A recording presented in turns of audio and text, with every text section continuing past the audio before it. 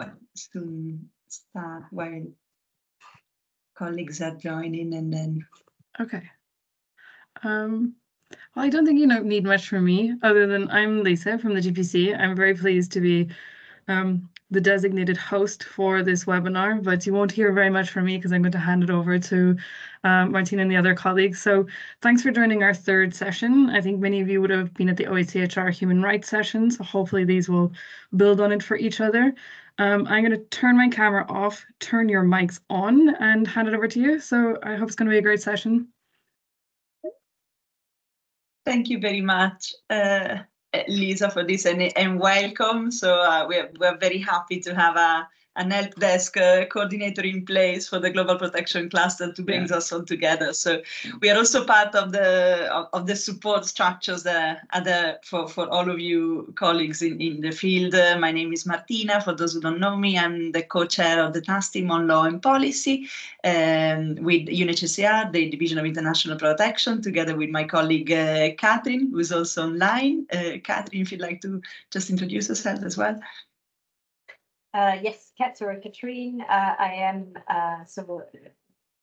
co-leading together with Martina, and the other hat that I'm carrying is a global ICLA lead for or with NRC, the Norwegian Refugee Council. Excellent. And so, Lisa, if you'd like to just go to the next slide. As you said, this session on legal aid and access to justice and legal aid analysis really builds on the previous sessions that was conducted by OHCHR colleagues and GPC on the human rights analysis. But before we get into the substance of today's discussion, we just wanted to say a couple of words of introduction about the task team and what we are doing, in case for the colleagues that are less familiar with our work. But this task team was established back in 2015, really with the idea of coming together around law and policy engagement and really looking at supporting states and our colleagues working with states, particularly in supporting and promoting states' efforts in developing and implementing relevant legal and policy frameworks with a big focus on internal displacement, but not exclusively. And so we've been increasingly looking at other areas as a part of our efforts in supporting not only the development of adequate frameworks, but also the implementation of these frameworks. We have, over the past couple of years, started a project specifically dedicated to legal aid in humanitarian settings, and our first presenter, Paola Barsanti, will tell us a little bit more about the project and the tools that we have developed. But if we go to the next slide, just to say how the task team on law and policy, operates. We have been supporting capacity building and advocacy efforts for you at the country level. We also have some earmarked fundings that we can use, and limited, but they have been helpful in supporting some of you in the field with dedicated activities. So please reach out to us if this is something that you'd like to discuss. But we've also been supporting knowledge sharing, organizing, for example, webinars, of course, and other forms of exchange of knowledge around different topics, and including among member states on the topic of implementation and development of law and policy on internal displacement. And of course, through the production of guidance, developing tools, providing technical advice when these processes are ongoing, supporting legal analysis, and this is a little bit more what we're going to talk about today, and working with academic and other researchers to develop specific studies on topics that are all of concern to all of us. And some of you might remember, for example, the one on making arbitrary displacement a crime, law and practice, and we can share maybe a couple of links in the chat now while Paola will start her presentations. And in fact, with this, I would go straight to the next slide and introduce Paola. Has been working with us. Many of you probably already know her as a consultant, working with us, really leading on the project on legal aid in humanitarian settings. And I will just give the floor to her to let her tell us a little bit more about the project in itself, this tool that we have developed for legal analysis, and how they link to the protection analytical frameworks that you're all familiar with, and start today's discussion. Thanks so much. Paola, please. Thank you, Martina. Thank you, Kat and Lisa, for organizing this session. I hope it's going to be interesting for all of you, and in particular for those of you protection cluster coordinators and co-coordinators who have in their countries legal aid and access to justice at the center of the intervention in the protection sphere. The agenda today is going to be structured around three main points.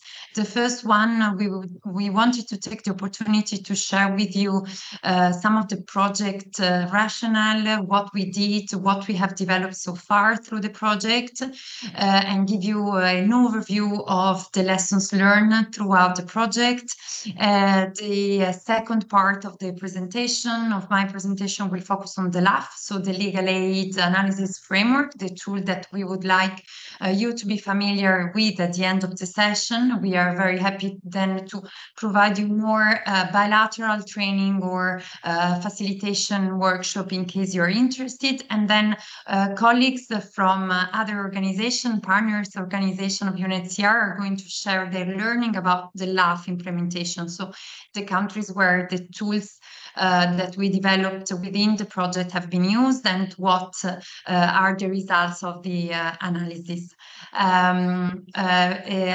I imagine that you have access to the chat, so please feel free to use it to send us comments or questions, and we will have a question and answer session at the end of the presentation. Thank you so much. Next slide, please, Lisa. Thanks. So just a few words on why we decided to engage in 2021 on this project. For most of you, this is obvious because you work in the field and you know how legal aid and access to justice should be at the center of protection programming. In most contexts, legal aid helps ensuring the right to legal identity and to be recognized in front of the law, especially for forcibly displaced people. Legal aid helps reestablish rights and is a key in some more development and transition contexts to attain SDGs.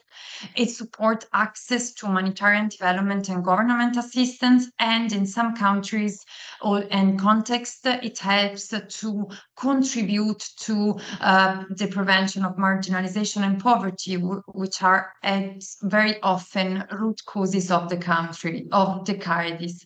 In transitional and conflict context, legal aid also helps with access to justice for victims of human rights violations, to help reconciliation processes and peace. Next slide, please. Very often, even though legal aid and access to justice should be at the center of the protection programming, it does not happen. Through the 2 years of implementation of this project, we have been able to consult with many protection clusters, leads and co-leads, their members, and other actors outside the protection cluster, and we developed a knowledge about the reasons why legal aid and access to justice are not often prioritized as they should. First of all, one of the concerns that was raised by many is that legal aid and access to justice are very sensitive, and in many countries they are subject to politicization, in particular in transitional justice context. It's also a subsector of the protection sector that is characterized by high complexity, and the staff that have to undertake and carry out legal aid and access to justice programming need to be very much qualified, and SOPs specialized have to be put in place in order to ensure quality programming. It often requires an in-depth study of the root causes of the crisis and also of the general justice landscape before operating. So it needs really to come jointly together development and humanitarian actors to analyze the justice sector as such before carrying out quality legal aid and access to justice? Is it often therefore deprioritized? And it has to be linked by its nature with long-term requirements, as the justice journey, especially for those victims who have suffered human rights violation, are long and require investment and time. Next, please. Is it with this background that the task team on law and policy, which Martina just presented, decided almost 2 years ago to launch this project with the following objective that you can see on the screen. To help protection cluster lead and co-lead and their development, humanitarian and peace and human rights actors to position legal aid and access to justice at the core of the protection programming. Another objective of the project was to strengthen the humanitarian development nexus, recognizing access to justice as an element key for both emergency response and sustained recovery. One of the main objective of the project was also to support with the development of different tools the analysis of the legal aid and access to justice landscape in crisis setting. And this we will go a little bit more in detail during the course of the presentation. I would just like to emphasize here the word joint. The idea of the task team on law and policy project legal aid in humanitarian setting was really to produce a set of toolkit that could facilitate dialogue among different stakeholders and coordination as such. One of the main characteristics of the task team on law and policy, as Martina mentioned at the beginning of this event, is that it's composed by UN agencies, INGO, national NGOs with specialized expertise, in particular for this project on legal aid and access to justice. But their perspective and their background and their expertise is very different, being them humanitarian, human rights, peace, and development actors. And that's, I think, the beauty or the added value of this project and the toolkit that we're going to present today. Another and last objective of the project was to highlight best practices at national and regional levels through cross-learning events. Thank you. Next slide, please. Just a very quick overview of the project.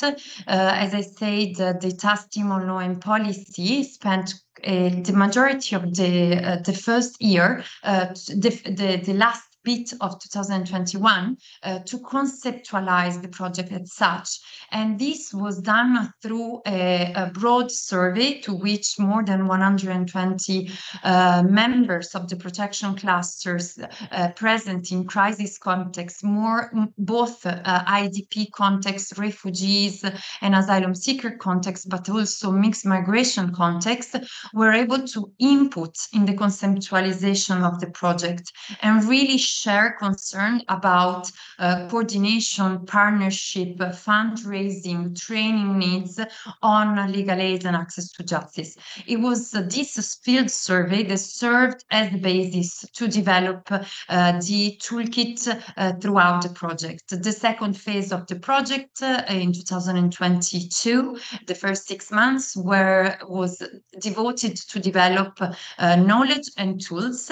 And from 2022 onwards, we devoted all the energies to share these tools to train different country teams, the one that were interested in using this toolkit, as well as to support with technical and financial resources the implementation of the toolkit in different contexts.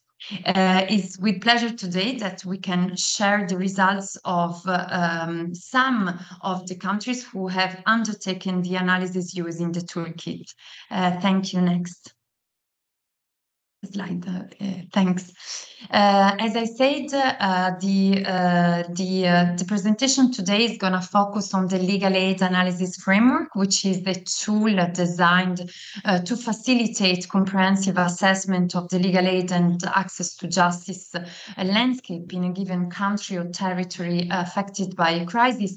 But I invite you to go to the link that I think Martina just shared in the chat to actually navigate the website of the project, where you can find a rich overview of the tool that we developed throughout the life of the project. In particular here, I just mentioned the virtual library on legal aid in humanitarian settings, where we tried to create a living repository of documents, reports, capacity development material and training on this sphere of action. The results of the survey that I just mentioned at the beginning, where you can really in 7 pages appreciate the wealth of knowledge that comes from the field, from expert practitioners on legal aid and justice in crisis settings, and a document that makes the core of the legal aid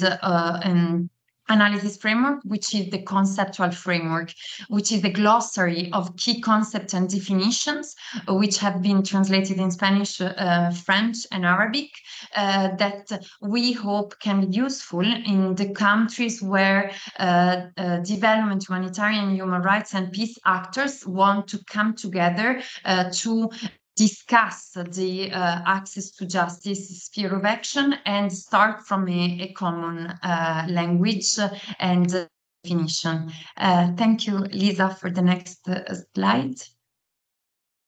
In the second phase, as I said, we also provided the opportunity for colleagues from different crisis contexts to come together and exchange on good practices and lessons learned in the implementation of legal aid and access to justice programming. In particular, in the website, you can find recordings from 3 webinars that we organized in the course of last year.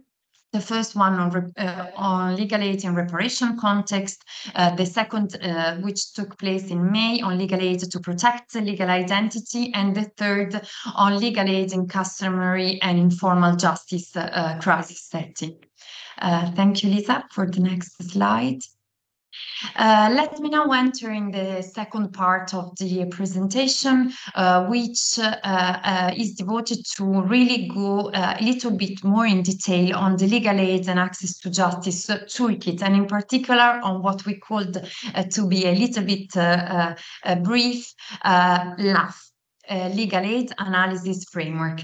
The toolkit is composed by 3 tools. The first one, as I mentioned before, it's a conceptual framework where you can find a glossary of terms and concepts. As you know, as you are all expert and field practitioners in crisis settings, each organization has its own glossary of terms, and many defined legal consultation, legal information session, legal awareness session in different manners. What we try to do within the legal team, the task team on law and policy, and in particular within this project, is really to combine those definitions and to try to adopt a common language when developing the analysis.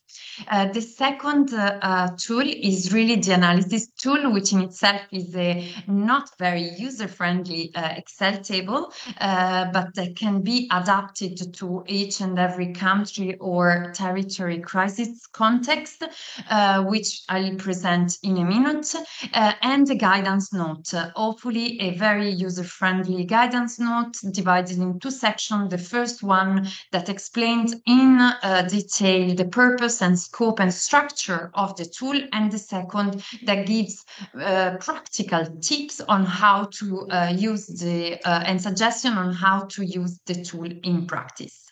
Next, please. What is the legal aid analysis framework? In itself is a matrix. So it's a set of macro and micro questions organized around pillars, sub-pillars, and categories around the need to organize existing quantitative and qualitative data and information on legal environment, justice system, legal aid needs, and existing capacities and responses at country or territory level.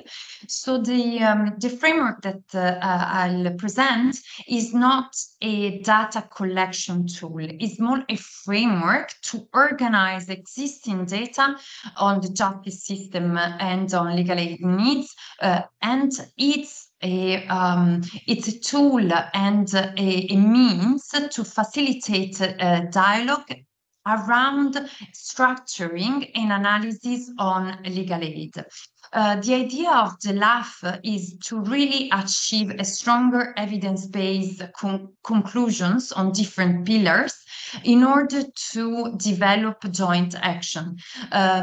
As for the path, I imagine that many of you are familiar with the protection analysis framework. You will see very many similarities between the two frameworks because they were really built together, and they are building on each other's strengths. As for the path, the legal analysis framework is really a tool that wants to facilitate dialogue among the protection cluster members around legal aid and justice. Also, if used over time, it could facilitate monitoring changes in the experience of the justice journey by displaced population. Next, please. So this is how it looks like in practice. So the tool is structured around 4 main pillars. The first one is the legal aid and justice context. So in analysis that in almost all the countries exists already, and which the path helps adding details on protection risk. The LAF, the legal aid analysis framework, goes more into details into the legal normative institutional frameworks around justice and legal aid. It really tries to zoom in the legal aid framework, looking at the existing institutions and the existing legislative and normative landscape around this sector. The second pillar looks at the legal aid issues or legal aid needs or justice needs, as the majority of development actors call them.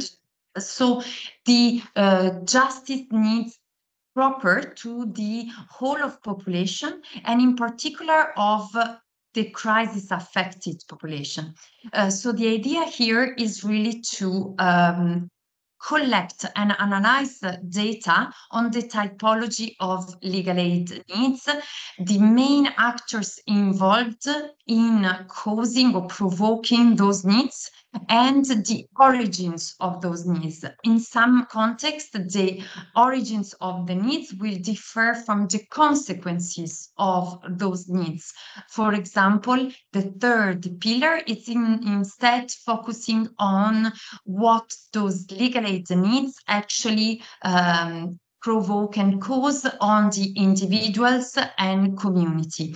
The framework of legal safety and dignity are used there to facilitate the reflections on what legal aid needs can actually impact, on how legal aid needs can actually impact the enjoyment and fulfillment of human rights.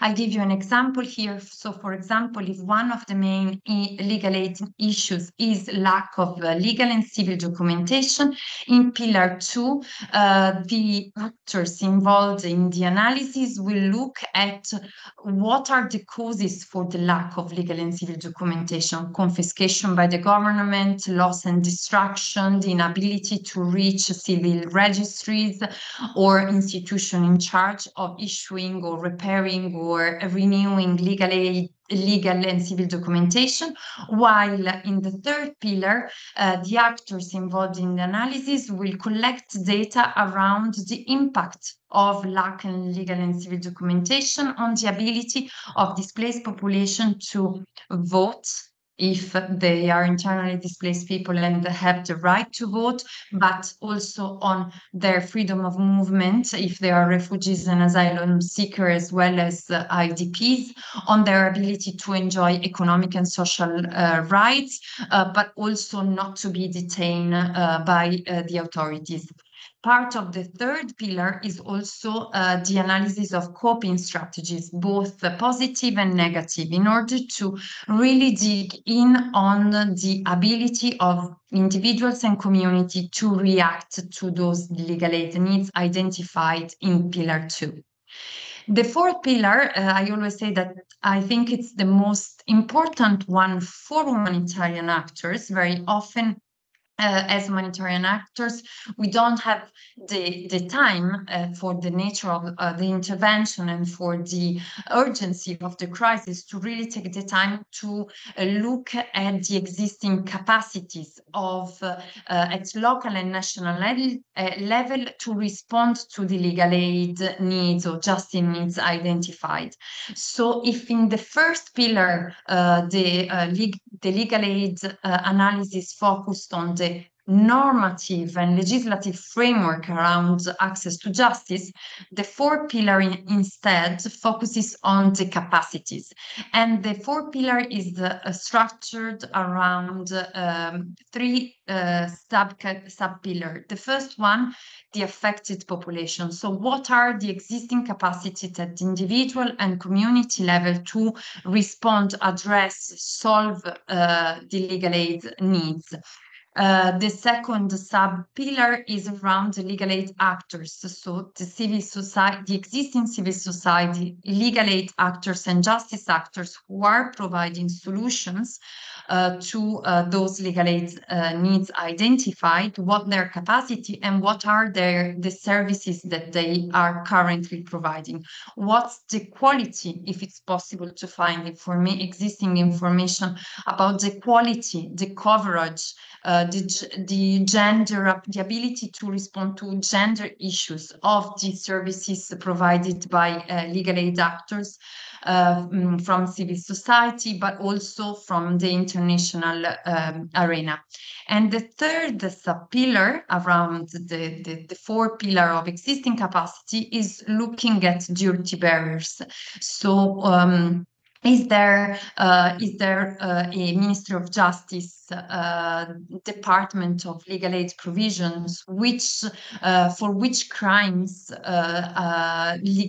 free legal aid is provided, which crimes are instead not covered, which civil or administrative matters are not mentioned in the law in terms of the ability to be provided with a lawyer. So this is really looking at the ability of the state authorities, both at local and national level, to respond and address to justice needs. But also in less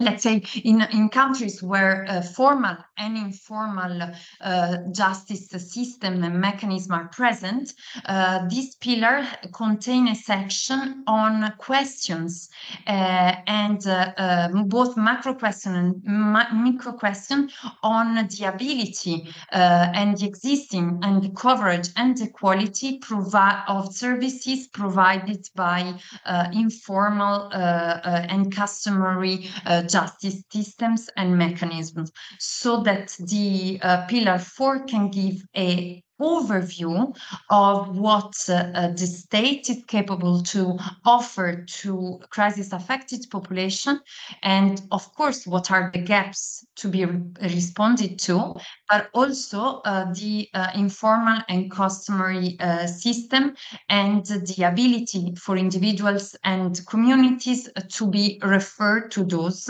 and the ability of those structures to respond to the justice needs identified. Thank you, Lisa, for the next slide. So as you can appreciate from the previous slide, the analysis framework is quite complex and it's quite broad. The idea was to offer a menu of options to a protection cluster coordinator, co-coordinators and their members to be able to analyze the justice landscape in a given country or territory affected by the crisis. Nevertheless, I think it's important to highlight that the legal aid analysis framework is a modular tool. So either a single agency or a group of agency or a protection cluster itself is invited to use the LAF and adapt it to the country context. So either to focus on one pillar or to focus on one legal aid needs and apply all the pillars, or to conduct the entire legal aid and justice analysis. It is applicable, it is designed to be applicable to any context and at any given steps or stage of the crisis. And in fact, as we will see from the colleagues who are presenting today and others that have not been able to join today, but I have used the LAF in the field, it has been used both in transition and protracted crisis, but also in acute emergency. It has been used in particularly affected territory, in countries, or as a cross-border tool. The framework, as I mentioned at the beginning, is intended for international and national development, humanitarian and human rights actors, and was designed exactly trying to grasp both sectors' language, needs and perspectives. Normally, who leads the analysis is the legal aid analysis team, according to resources available in the country. A consultant, a national consultant was hired to lead the data collection and data gathering, let's say, and the analysis was then conducted by a core team of interested agency. Of course, depending on the resources and the scope of the analysis, particular experts were called upon to actually conduct the analysis. Next, please. I would like to end my presentation with a practical 7-step guidance that you can find also more in detail into the guidance note on the LAF. This is how the analysis could actually look in practice, and looked in practice in the countries that have decided to undertake the analysis.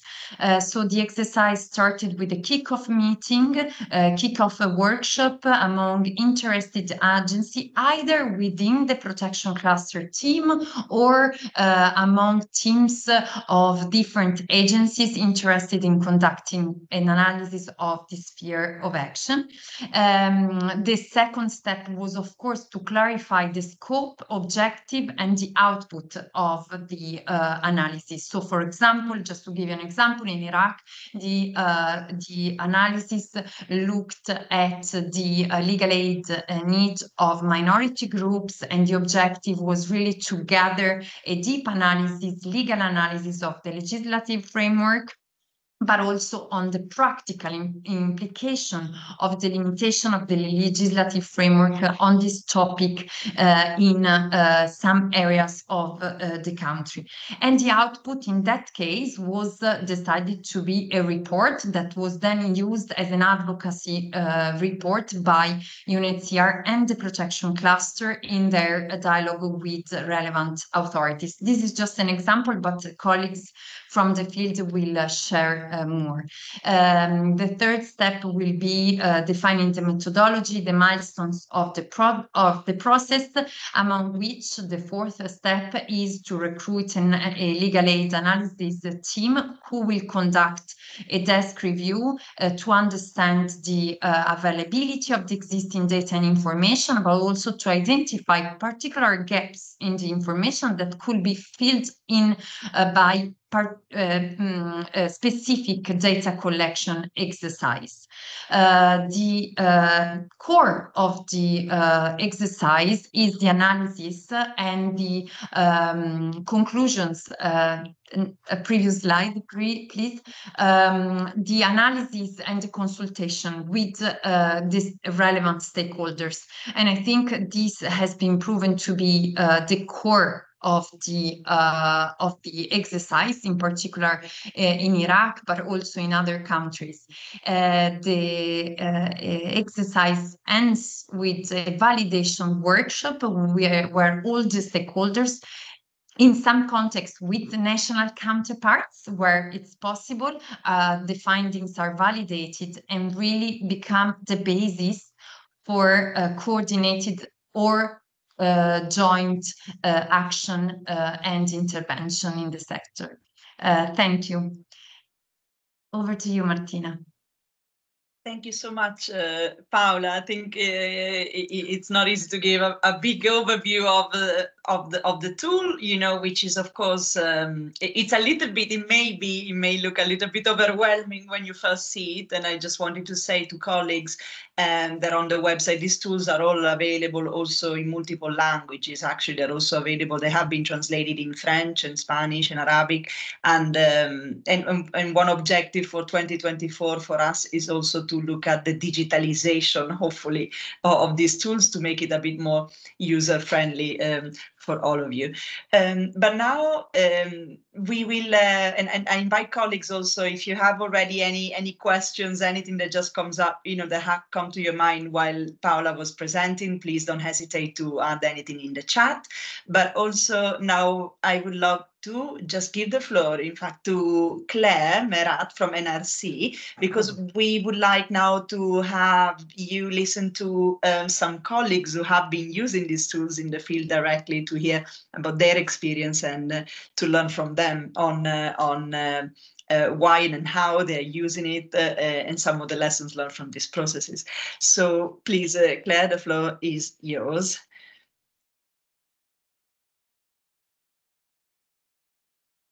And just to say that class, yes, we will speak about the experience of using it, yes, in Libya and on the Tunisia side as well. I don't know, Claire, if that, to the extent that it's relevant, please. Thank you so much, Martina and Paola. So yes, today I am with our colleagues from DRC, who will be able to explain a bit on the exercise that has been undertaken and led by DRC in Tunisia. But for the first part of our discussion, I will present on behalf of my colleagues from DRC and IRC on our initiatives that is called Justice Bridge. So I am Claire Merat and I work as information counseling and legal assistance specialist for NRC in Libya. And with my other colleagues from the steering committee, Angeliki and Eliab, who couldn't be here with us today. So I'm presenting on behalf of the initiative. So before going through our learning exercise, just a bit of background on how NRC, DRC, and IRC came together to use the legal aid analysis framework together. So Libya has been mired, yes, in a prolonged protection crisis since the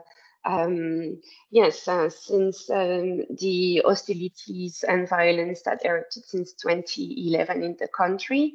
And in December 2022, there was a new structure, new coordination structure that is led by UN agencies under the UNSDCF structure. So there is no more sectors coordination. So the protection sector has been deactivated since then. So in terms of coordination, specifically for protection issues in the country, it was more difficult than to coordinate such initiatives to use on the legal aid analysis framework as it was presented by Paola just before. So since the deactivation of the protection sector, some protection agencies, including NRC, DRC, and IRC, have come together to the same analysis and statement that Libya is in what we can call a protection crisis with deep protection issues and access to justice issues that are not necessarily well coordinated and taken into consideration with a bigger picture by protection actors, especially since the deactivation of the protection sector in the country. So still the acute protection issues and legal aid issues that were experienced by the most vulnerable populations in Libya were not necessarily well analyzed and then coordinated approach. So this is how the three agencies came together and agreed to undertake such analysis. Sorry. So the landscape, like what are we looking at when we look at the legal aid landscape in Libya? We are in a situation of where displacements are still happening, but with a lower impact in terms of displacement related to internally displaced population. There are still some internally displaced population in Libya, but way less than in the past years. But what we are witnessing is that there is disrupted access to legal identity in the country, with pocket of population, and especially in the southern part of the country, that are in a stateless situation, with still access restrictions to these populations. So it's very difficult as international organization to access these population in the south and support them with legal support or even protection support. There are as well a global fragmented judicial system. So the country is divided into two geographical areas with very difficult access to justice for different parts of the populations and minorities. Yes, with militias that are controlling some parts of the countries and still open hostilities in some instances. So the legal framework is fragmented in the sense that the laws and regulations can be different from a part of the country to another, but as well the proper implementation and reading of this legal framework can be different as well from an area to another. The availability of administrative and legal services are different as well from these different parts of the countries, with restricted access to legal and administrative services in some parts of the country, and especially for some part of the population. There are as well some persisting security challenges that jeopardize as well these issues of access to justice and legal aid and legal remedies in general. So our initiative with DRC, NRC, IRC, so why the name of Justice Bridge? Paola explained the whole the tool in itself and the global utilization of what the legal aid analysis framework could be. And the idea is not necessarily to use the overall structure, but then choose as per the level of expertise of the agencies that are participating, but as well the needs of such analysis, right? And so NRC, DRC, and IRC, we work at humanitarian intervention, and the advocacy efforts that we run are not necessarily to the extent of a big policy change and political change and the bigger picture that institutional support agencies could provide. For instance, for the issues that Libya is facing at more structural and governmental level. So we do not aim as international organization to sit at this table, but more to be able to feed from our experience and our reading of the situation in our areas of intervention, this bigger picture. Hence the name of Justice Bridge, to be able to bridge the gap between humanitarian agencies such as DRC, NRC, IRC, and the institutional support that is provided by the main actors of this UNSDCF structure at global and rule of law level. And we think as DRC, NRC, and IRC that this gap and this gap would benefit the overall picture and the overall analysis of the needs and root causes of these issues in terms of access to justice and legal remedies with the bigger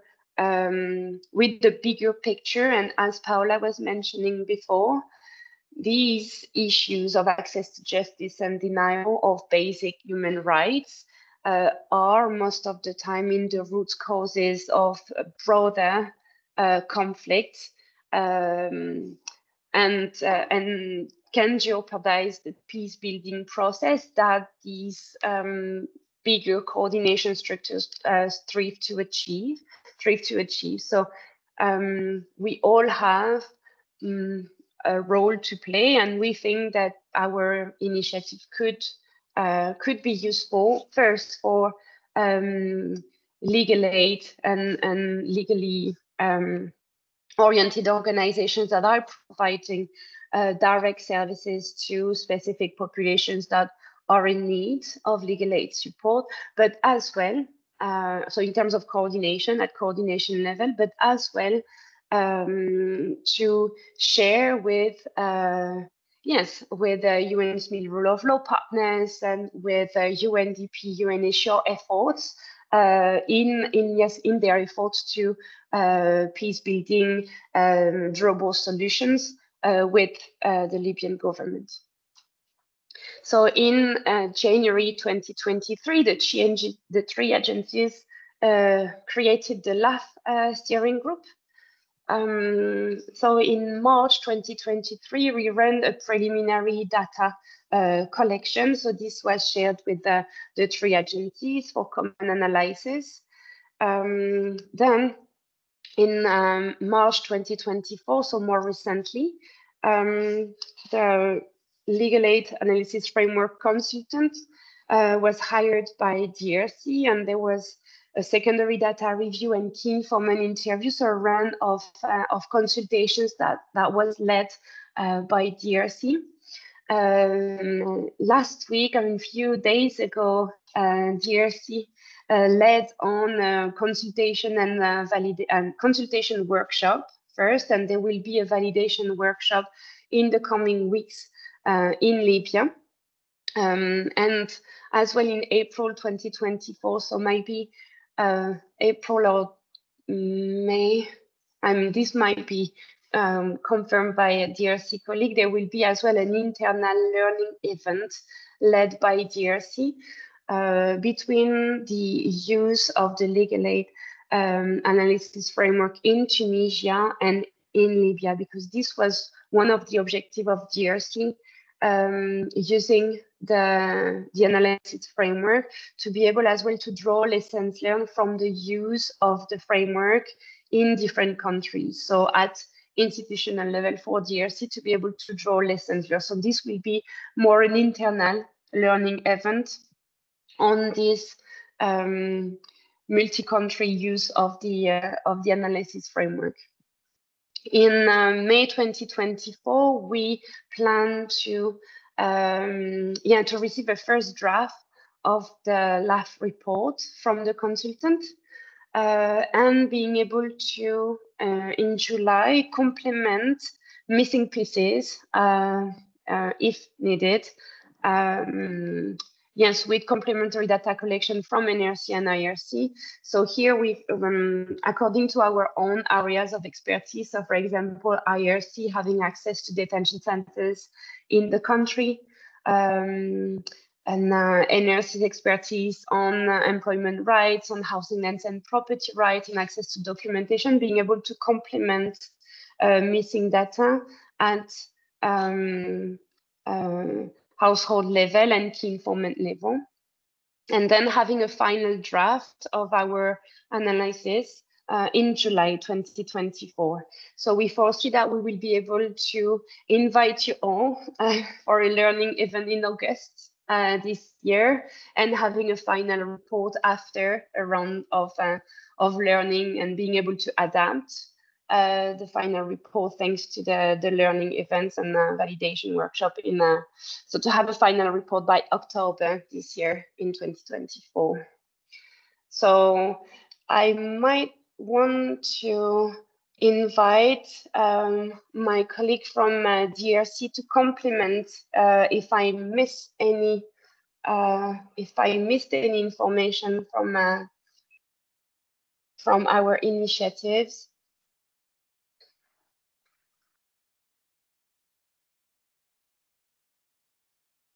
If my colleague is, Liat, please come forward.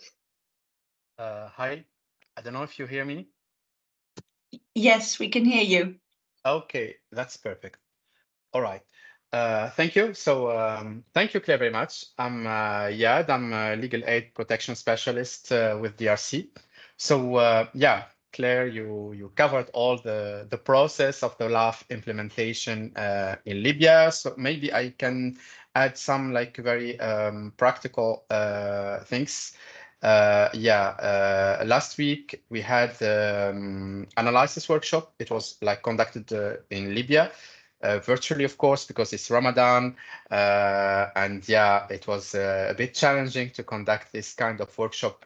As you might know, the political context in Libya is divided between the east and the west, and so the Tripoli part and the capital and Benghazi, and even the legal system is divided in this way. So we decided, in accordance with the consultant we hired, to allow people to be present in the analysis workshop from the eastern part of Libya, because it's kind of impossible for them to come from Benghazi to Tripoli to attend the analysis workshop, to conduct it online. And it was, I think it was a successful workshop. We had many representatives of local NGOs, of academia, of even of state representatives. And yeah, the discussions were really very interesting. Of course, a lot of time we had kind of reference to the very complicated political situation in Libya that really has a big influence on the context of providing legal aid services to the beneficiaries, especially now in Libya after what happened in Derna, there is a context of displaced, internal displaced person in Tripoli, coming from Derna to Tripoli, with all of the political background like situation in Libya. This is on top of the international situation, the migrants that are crossing Libya to the Mediterranean Sea. So we have a very complex needs in Libya. And this was really very interesting to discuss with the stakeholders in Libya in this respect. Yeah, as Claire has mentioned, we will follow up the next steps for the report. Now we are, as DRC is leading the process with the consultant, we are examining the first findings that comes from the data collection, primary data collection, and from the key informant interviews that has been conducted with quite interesting stakeholders, judges, lawyers, persons that like human rights defenders, NGO representatives. So we have like a variety of stakeholders that has participated either in the workshop or in the key informant interviews. Yeah, the findings are quite interesting, but now we are in a process of receiving the first recommendations and the first draft, the very first draft, let's say it like this. And then we will follow up next steps till the end of the process. I don't know if you have time to talk about Tunisia, because you can take a couple of minutes, but then we really would love to hear also from the experience of colleagues in the American, and leave some time for question and answer if that's possible. So yeah, very quickly, because in Tunisia we are also conducting the same process. But we didn't hire a consultant. We are doing it internally. SDRC is leading also the process of the LAF implementation in Tunisia with other colleagues, NGOs. So we decided to work with local NGOs based not in the capital, but in the south, in the region, the border region with Libya. To connect it to the LAF exercise in Libya, because we have some cross-border legal aid needs between Tunisia and Libya, for especially for the population we are working with, for migrants. So we decided to focus the legal aid analysis workshop, I mean the legal aid, the LAF implementation in the region of Mednin, in the border region with Libya. And we are working with some local NGOs who are now part of the steering committee, the Arab Institute for Human Rights, and the Child Protection Organization, focusing on some specific vulnerable group needs, such as migrants, of course, but also women who suffer from GBV, and children who are in conflict of the law. So these are the main groups we are focusing on in the LAF exercise in the region of Mednin, with specific attention, of course, on migrants who have some cross-border legal aid needs.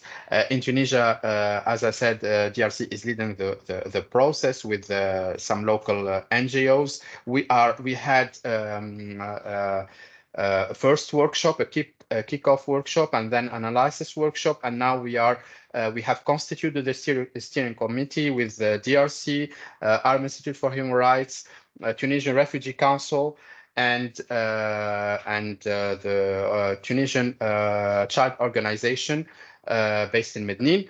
And this steering committee will lead the process till the end, as Claire has mentioned, similar to Libya process.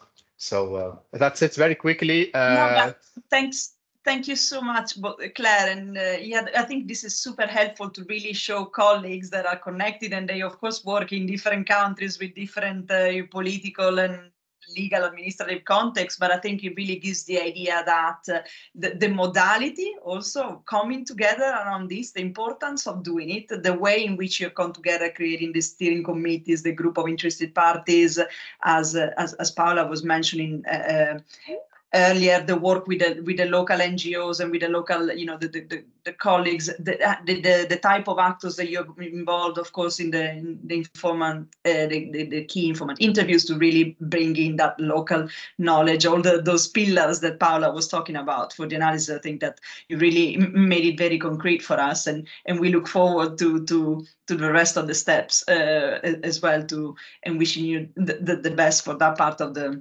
conclusion. Also, you have mentioned the cross-border legal aid needs. Of course, the importance of that.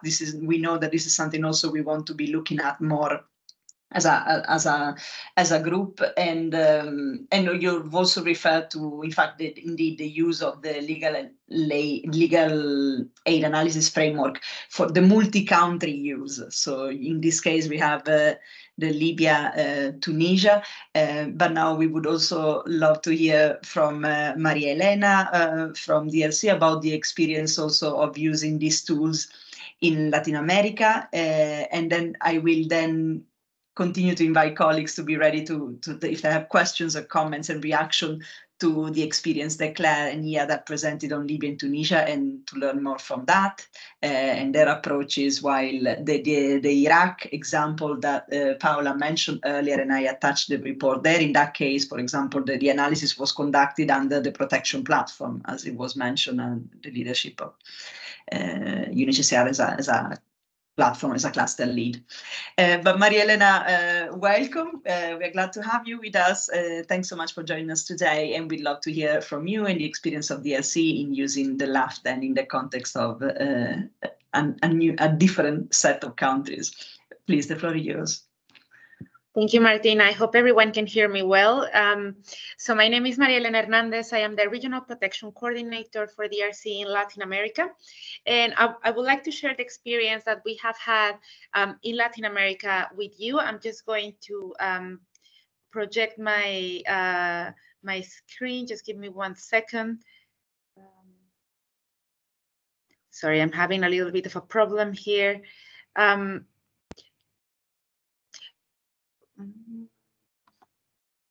I don't think I'm able to project my screen. Well, meanwhile, I'm just going to, I figured this out. I'm just going to leave my, the report that we have produced in the chat. But just to give you a little bit of background, DRC has worked in the Americas a lot with protection analysis. And the context of the Americas, while it looks more and more like a protracted crisis, what we have seen is the dynamics of the crisis keeps on changing. But the crisis, whether it is mixed migration flows going throughout the region, or internal displacement, or other situations of violence, are very linked to legal aid needs. So this is the reason behind deciding to do the LAF with for DRC. And this is where we kind of started our, I'm going to try to see if I can share with you my, my screen. Please let me know if it works. If someone can tell me, I won't be able to see it, but this is the only way I can share it. Hi, Maria. This is Lisa. I think if you give me 1 second, I might actually be able to share your presentation. So let me see it, and then you don't have to share your whole screen. Give me 1 second. Perfect. Thank you. So when we started doing this, and I'll just keep on going while we kind of figure it out. But so when we started working on the LAF, we decided to go for a regional, thank you. So we decided to go for a regional analysis. And the reason for that is that the crisis is a regional crisis. While it does affect countries differently, and legal aid needs might vary between countries, the affected population does travel across the region. So what I'm going to share with you today, it's a little bit on how we've come to this analysis that I shared. For now, we only have the Spanish version, but we hope that we will be able to share an English version with all of you in the near future. So I'll tell you a little bit about how the process was, about a little bit of our challenges, and some of the conclusions that we reached after this. So if we can go to the next slide, please. So one of the challenges that we had was that it was defining what really it is a legal aid. What does that mean? And because we have worked with the PAF in the past, for those of you who are familiar with the PAF is very clear on what a protection threat is. So that facilitates the analysis, right, the departing point. Whereas for the lab, we really struggle in understanding what a legal aid need is and how do we conceive that, and what definition do we share for a common understanding? And this was an exercise done from DRC, so a little bit different from what my colleagues presented, but still within, for us in our analysis, it was important. So we decided to go for this definition that you can see in the screen, a situation in which a person requires support from legal services to solve a problem that has a legal dimension. And we looked at that to really conceive and conceptualize what we were talking about, and as our point of departure in our analysis. What do we mean by legal aid need?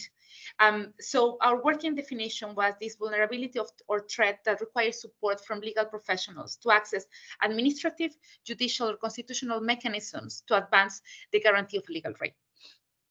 As you can see, it's a little bit broad, but for us, it worked very well into defining and kind of like reducing the scope that we were going to work with. So if we can go to the next slide, please. And I think this is key for us. We really struggled because we had experience of the PAF having it very conceptualized. And so we came up with a list of potential general legal aid needs that kind of looked, that when we started doing our first information review, they kind of, and our own experience in the region, these were the kind of legal aid needs that we identified. So we categorized those a little bit, it was a bit of a trial and error of what really constitutes a legal aid need. For example, we were looking at child protection. We're like, well, what does that really mean? What does family rights mean? And I think for us, this was a very interesting process into conceptualizing those legal aid needs. At the end, for our report, based on this and in our context, and again, this is very context specific. Some of them, they might not work for your context, but I think it's a good starting point to reflect and look at the information that's available, but also the expertise of the teams and how they experience this. What do they see in the legal aid programs, or what do they see in the protection information that they have available? So for our report, we identified 6 priority legal aid needs, and those are the ones that are developed throughout the report, and then they keep on going according to the sub-pillars. So we look at refugee status, access to refugee status determination, and asylum procedures. We looked at one category that was very interesting in how we frame it, and that was access to international protection and complementary pathways in the US. We looked at migratory regularization, so kind of legal stay. How do we access legal stay in the context of mixed flows? We looked at legal aid needs for internal displaced persons. We looked at GBV, and we look at nationality and civil documentation. So those were the 6 big legal aid needs that we identified across the region as a priority. But as I mentioned, this was a lot of effort, and I think we invested a lot of time in this to ensure that we will be able to then go forward with analysis and know what we were talking about and create causal links between those legal aid needs and our analysis on the different pillars. If we can go to the next one, please. So this was our second step. And the third one was using DEEP as our kind of information management platform. And what we did, or what the team did, was to use the LAF pillars, sub-pillars, and categories to create a project in the DEEP. So we kind of created a logical framework adapting those LAF categories within the DIP to be able to tag all the information sources and organize information sources that we had, with that potential legal aid needs list to systemize our information. And that was very important for us because that was, in our experience, we have done this with the PAF as well. And this categorization and really organizing the information helped us in creating that casual-driven analysis because we did have a lot of information. And we will see it in the next slide, and the next slide what we used. But and we're happy to share how we created this logical framework. If any of you are is interested in this, we also have in our website some tutorials on how to use the DIP for that. But I think this platform, because we already had the expertise and we knew how to navigate it from previous analysis, was very helpful. And I think that as long as you create that framework is important. You don't have to use the DIP for that. You can use other type of information management systems. But what is very important is that you categorize information accordingly, because then that organization of the information will help you creating those causal links instead of going around and losing time into really knowing what are the links between the needs and the rest of the pillars. If we can go to the next one, please. So we were looking for a regional analysis. And this was very challenging at first. We knew we wanted a regional analysis. We knew that we wanted to have an overview of the crisis and the legal aid needs as a region. But we decided not to conduct a regional analysis all at once. And many of you will say this is obvious, right? Like, I mean, legal aid systems are different and they vary between countries, but this is not really a legal analysis, right? It's about legal aid needs. But we, based on our experience, again, we found very difficult to engage in regional analysis without looking at national level. And that was a decision on how do we conduct two-level analysis. And we also saw it as with an importance of engaging with each country and seeing what would be the added value of doing this analysis at the regional level. We decided to select six countries. This was more a matter of where DRC has presence or where do we have very strong partnerships. And where it was strategic to do it across the migration route or where legal aid needs are very present. So we decided to go for these six countries, which is Colombia, Peru, Mexico, Venezuela, Guatemala, and Honduras, with the recognition that we will start by each country, looking at the legal aid needs, looking at the context, looking at the legal frameworks, looking at capacities. And then we will move in to see if we can click again. We will look to see, once that we had selected the six countries where we knew we will have access to information, where we knew we will have the expertise, then we will make comparisons and see similar populations, see similar legal aid needs. Can we move forward a little bit, please? So again, identify at country level and then trying to look at it.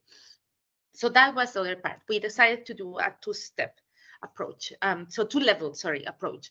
And then we had to decide what was going to be our data and information.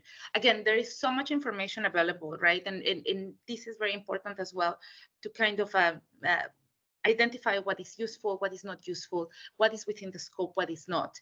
So the information that we used was quantitative data from our protection monitoring that we do in countries within DRC, and those that were available from different sources. So that quantitative data that was available and did not require any data sharing agreement. So we used some work from UNHCR, and we used some data from the US government, especially in terms of encounters at the border. And that gave us, because we don't have any presence in the US, so that gave us really that legal aid need, as I mentioned, on access to international protection and other complementary pathways in the US. So that was our set of quantitative data. DRC has been doing protection monitoring for many years in the Americas, so we already had a good data set on that. And then we looked at qualitative data from our protection monitoring as well in all our countries of operations. So we looked at focus group discussions and key informant interviews, and we complemented that information when we had information gaps with specific interviews done with key legal aid actors. And that was both within DRC and outside DRC. And I think that really complemented the qualitative part of the analysis. Something that we decided to do as well, where we saw a gap, and I think this is going back to what Paola was saying at the beginning of this webinar, was the importance of looking at capacities, but also gaps in the response. So we created a survey, and we can share that as well. And we shared that survey with many different legal aid actors in the region, but also coordination mechanisms. And we were able to reach 42 legal aid professionals from humanitarian organizations to understand what were their perspectives on the challenges and opportunities in delivering legal assistance in the region. And I think for us, that was so important because that was what we were missing. We knew the needs, we knew from our protection monitoring, we had like different sources on the different, for example, coping mechanisms that result from legal aid needs, but we didn't have the perspective from the actual providers. And for us, that was so important because we did want to reach some recommendations, and those recommendations are at the end of that report that I shared. But for us, this was a gap that we were not able to see. And our sampling was just based in DRC's perception. And while we did choose countries where DRC operated, we wanted to make sure we are not present everywhere. So obviously, this will help us in complementing that. So this was a conscious decision to kind of bridge that gap, that information gap that existed. And then lastly, but not least, we also looked at reports published by DRC and other organizations. And the information that was prioritized on those legal aid reports or legal related reports, we prioritized any report that was related to the years 23 and 22, which is kind of the period that this analysis covers. But we did look at certain reports that cover previous years, and we use those more into the context and to be able to understand the trends.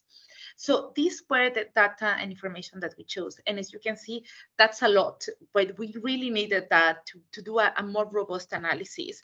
And I think that these different types of data sets and information and qualitative sources really helped us in producing a report that can talk about those causal links, and not just because if not, sometimes we look more at the overall protection needs or risks, that let's say, instead of just focusing on that causality between legal aid or legal aid needs and the actual consequences and the capacities of the population, and that can inform the response. If we can move forward, please. So then the once that we had all that, the challenge was, how do we analyze all this categorized information and data? So obviously this was done by a team at the regional level in DRC.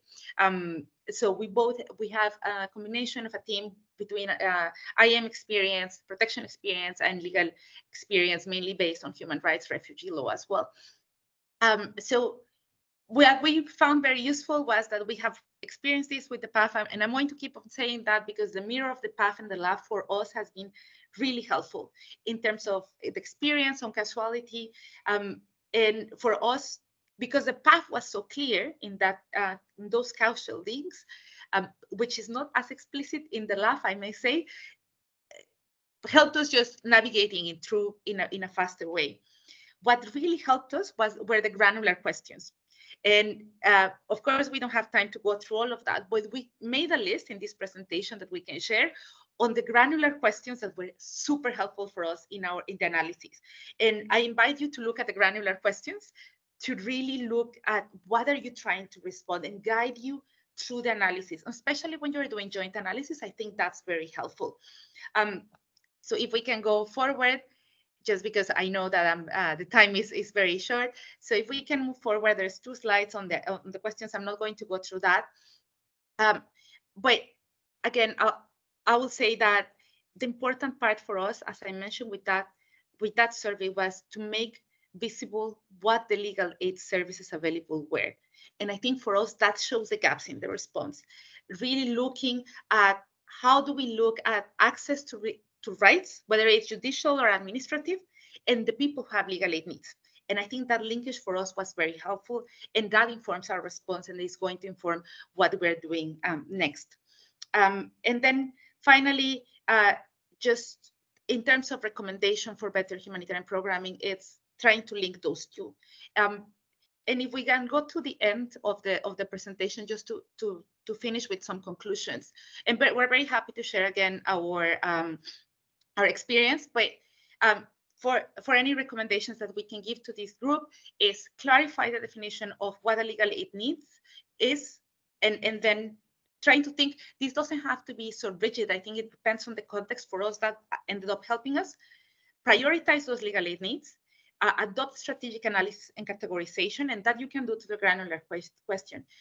And I think with that, you can emphasize with that causal analysis and data interpretation. And I think this is where we can really link other sectors into what we're looking at, because at the end, this remains very technical, right? Like if you open our analysis, you will see that 68 pages, and you will say, well, this is such a, legal jargon, and it's not. It can really inform other sectors and where are the humanitarian gaps. Sorry, I know that we don't have a lot of time, but I hope this is helpful, and happy to link up and talk more about our experience in the Americas. No, thanks so much, Marilena. Please don't be sorry, because it is so interesting, and it's exactly as you say. I think that the perspective now that you have emphasized, and you have already had you have already concluded the process, so you also have. It's interesting to hear from you, also for the colleagues, like Claire and others that are still working on this, to really see how they can strengthen the analysis, keeping this in mind, not the causal links, as you said, the perspective of the service providers and all of that. This is just so interesting, and it is often the missing link. I know that we only have a few minutes left, but I just wanted to open the floor just to see then if there are any colleagues online that have any comments or questions for all our speakers, and Paola and Claire and Iad and Maria Elena, before we come to a conclusion.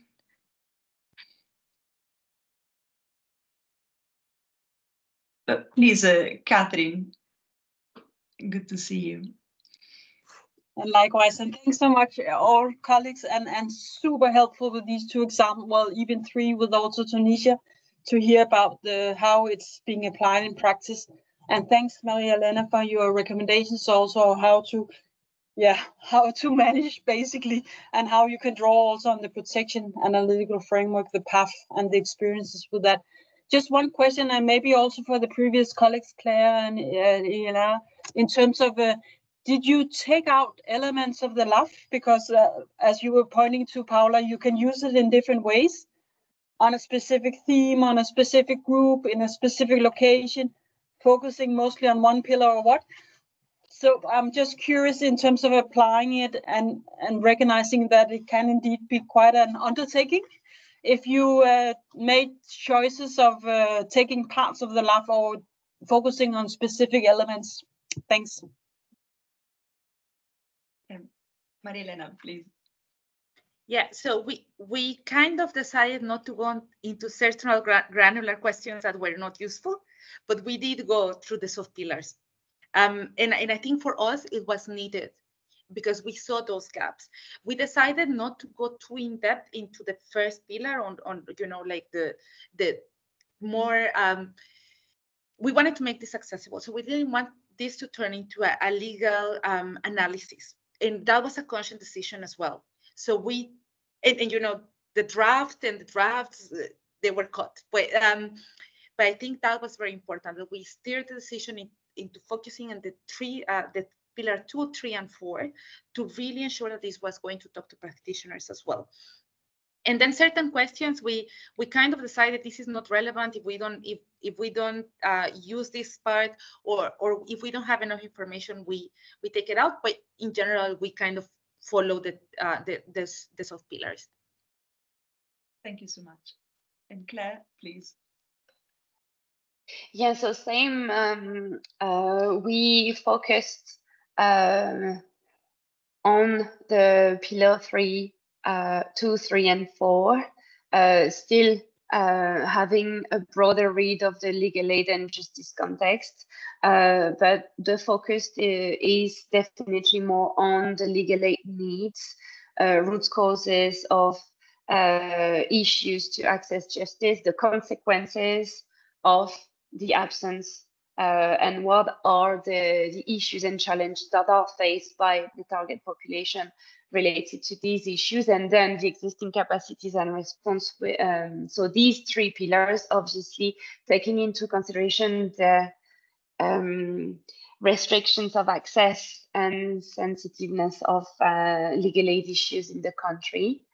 In terms of the issues that we are looking at and that we're gonna look at as well in the future, we of course look at what we know and what we are working on and what we will have as a group an impact on, right? So according to our own expertise and areas of intervention, it will be eventually harmful and not justified for our 3 agencies to have a look at what we do not have expertise on and what we would not be able to address, in the sense of not to raise any expectations and not to shine the lights on issues that we would not have necessarily answers or practical answers to, and eventually no expertise on the matter.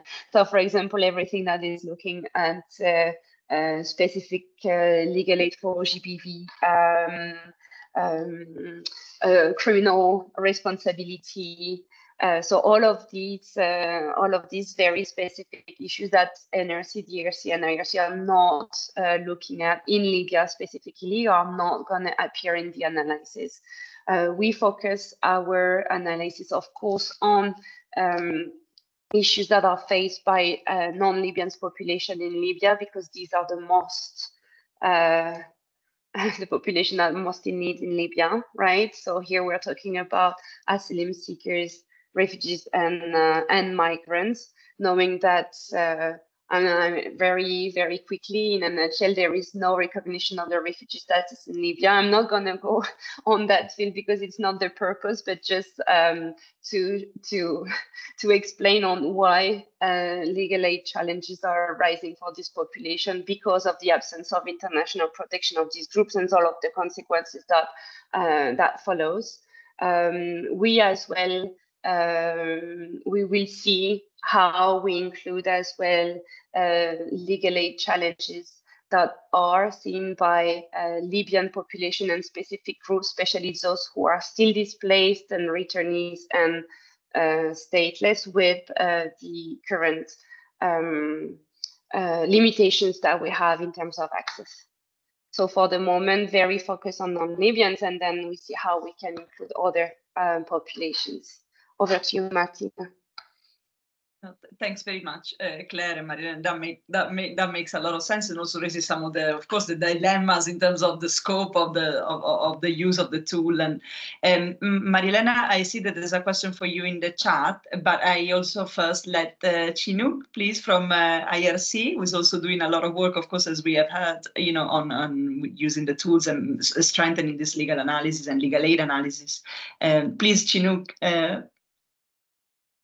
Yes, thank you, Martina. Thank you so much. Thank you for the presentation. Very interesting. I think what I like, as you said, Martina, we're working currently on a legal analysis toolkit, etc. And it was very interesting for me to see that the concern you raise, the question you have asked yourself during the process were very similar to the question we all have, I think, in this process.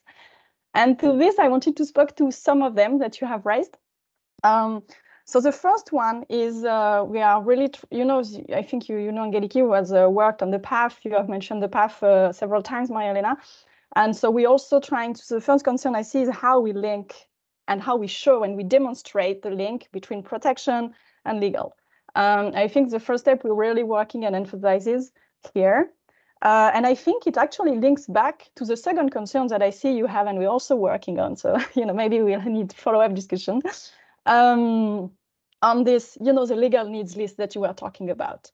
I think what we are thinking is to not necessarily, because we have this issue, like you have the list of the list of the risks that is pretty clear, as you were saying, and how do you move to the legal list? So we were not personally talking around legal needs, but we are talking about legal thematics in the sense that we take all the protection risk, and we know that all of those risks are linked to legal in some way, being a law, the threats, legal giving the threat, as the law is, threat being a vulnerability, being whatever, and we're looking at that, and then it moves us to the legal thematic. That's how but I like actually the list you did on legal needs, so I would love to have further discussion with you, technical, in-depth discussion. But I think this is where we all, I like that this is where we all struggle. We're all trying to think about better ways. So really love that. And the second question, small comment, but also question to you both. And we are trying to focus also on that, on how we link all this analysis to the response.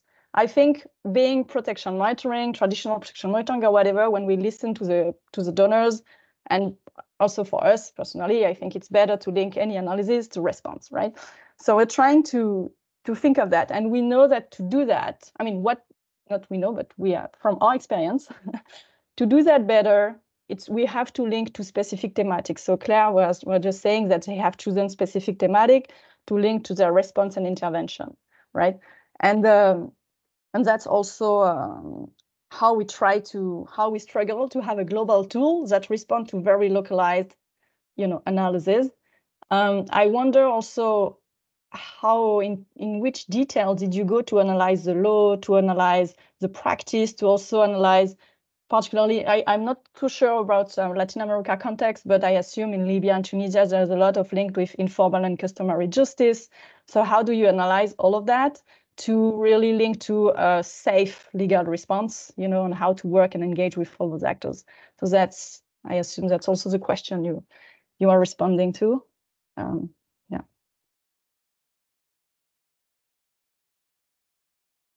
Thank you very much. Please, Claire. Okay. Yeah, sure. Thank you so much, Charlotte, for the questions. Very interesting. So yes, of course, we include in the analysis parts of access to informal, customary, alternative dispute resolutions. So even though the analysis is not focused on these dispute mechanisms, alternative dispute mechanisms, it refers to, in practice, what source of legal support affected populations are relying on. So obviously, it's part of the analysis with with still a focus on formal legal aid service providers and how we as agencies can support formal way of accessing justice in the context of Libya, right? So the idea is not necessarily to draw recommendations on formal justice mechanisms, but then see what are the challenges and what are the existing resources as they are today, right? So the existing resources are formal and informal. Yes, and then how do we use this analysis to draw our own support and draw our own programming? Of course, we are using the analysis to draw our strategies, to shape our strategies and intervention. And this is the whole, one of the main objectives of using the LAF, right? It's to have a common analysis and a common understanding that is triangulated, that is shared, that is done in consultation, that takes the overall picture so we can see, as for NRC, DRC, IRC, within our own areas of expertise where we could have an added value and what is missing, not to miss any analysis and not to miss any opportunity or challenge, and being able to work together and coordinate the best that we can. So this is the main, yes, so obviously we are using these analyses to shape our intervention and make sure that we are relevant. Yes, and that we look at least medium outcome to long-term outcomes. So yes, I see that Liad has his hand up, and Lisa as well. So over to you, Martina. I don't want to give the floor to you. No, please. I know. I don't know if Lisa, you're trying to remind me that we are over the time that we are allocated for the session, but please, yeah, and then to you, Lisa. Okay, very quickly to address the very important question of Chinook. So in Tunisia, we don't have customary justice system, but thanks to the LAF exercise, I discovered as Tunisian that we have a parallel legal, how do you call it, conflict resolution system.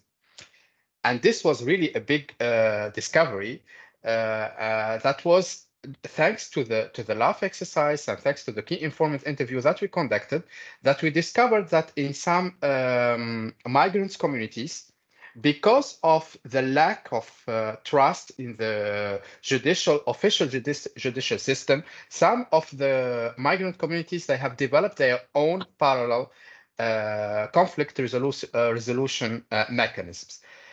And for me, as a lawyer, it was really surprising to discover this because under Tunisian law, this is even prohibited. You cannot like go through parallel conflict resolution mechanism. So yeah, the LAF exercise has showed that there are some like parallel conflict resolution mechanisms that are due to the reasons we all know: lack of trust, lack of efficiency of the judicial system in some countries. Some parallel resolution conflict mechanism they appear in some specific communities, especially in Tunisia. I'm talking about migrants in some areas of the country. So yeah, this was a very like yeah, it was a discovery for us legal practitioners through the LAF exercise. Thank you very much. Please, Lisa. No, I was going to say it's not my job to stop a good conversation happening.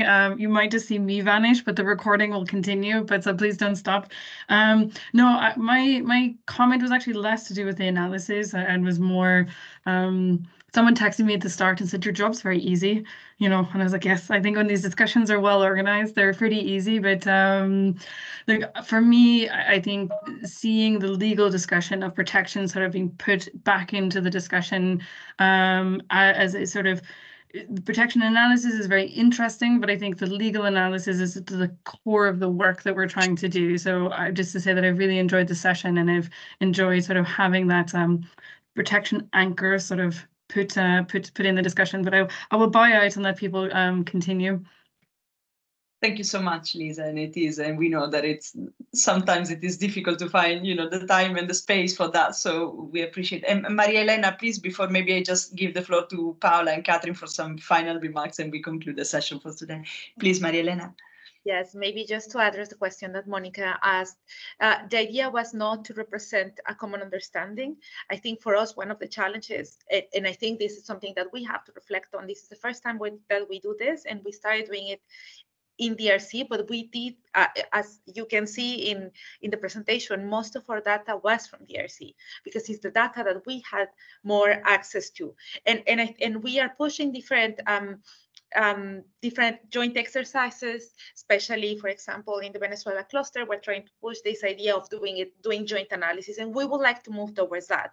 And I think for us that was very clear in terms of sending that survey into seeing the perspective of other legal practitioners that were not part of DRC, that were also outside of the classical INGO UN system. So we also had that that survey sent, for example, to legal clinics in universities, which was very important for us to have as well, that perspective. And just to go back to what Chinook was saying, I think for me that the goal of this exercise was definitely how do we link it with the response.